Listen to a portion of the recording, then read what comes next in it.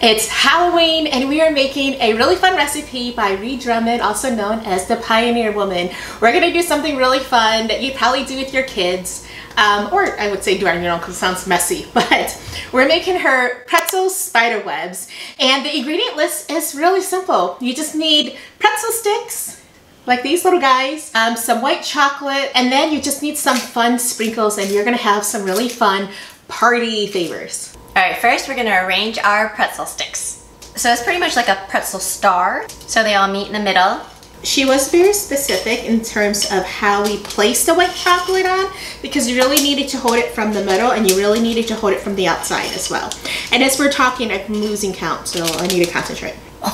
Step 2, we're going to melt the candy melt. And you can do it in a microwave safe bowl, or you can do it slowly over the stove. I go microwave route because I find the best results from the microwave. You don't want to burn it. If you cook it too long, it'll get thick and it won't be the consistency to drizzle it over the pretzel.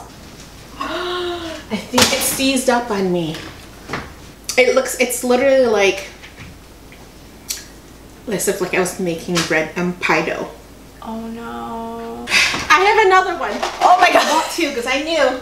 How is it? It's smoother. Okay, good. Okay, so we need a piping bag, but I don't have one. I'm using the good old trusted Ziploc bag, and we just need to cut the tip off, and I'm cutting it to be kind of fine because I want the spider web to be really thin. Okay. I'm gonna use a spoon. And then, oh. I'm gonna just drizzle it. Okay. And then we're just supposed to start in the middle. So she says to glop it in the middle because that's like the glue. It's gonna hold your pretzels together. Oh yeah, I glopped it all right. Careful with the spoon method. Okay, maybe the spoon method was not the best way to go.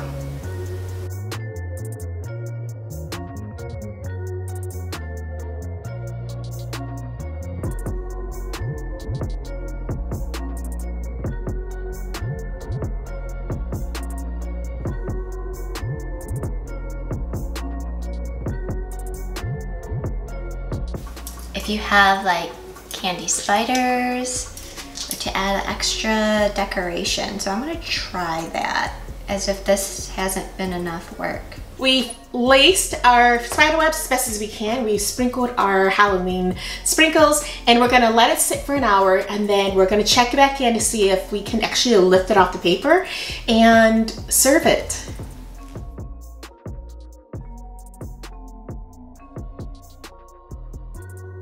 Yay! Look it! I did it! Mine broke, but it looks good, doesn't it? No? Well, it is so cute, guys. I think the key is do what she says.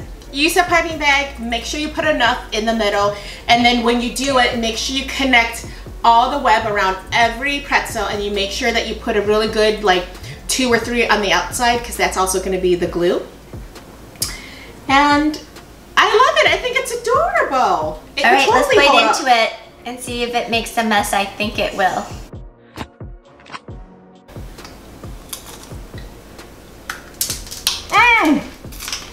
Sprinkles everywhere. I'm only half joking about the mess. I am not loving the mess of sprinkles and pieces of white chocolate all over the floor. If people were to come over and have this, it is good. I would make this, or more of them. So definitely worth our time. Ree Drummond, thanks for the tip. This is definitely Pinterest worthy, and you would definitely impress the other moms in class. So thanks for watching another one of our videos, and we hope that you'll stay and watch more of our videos, and we hope to see you next week. Bye.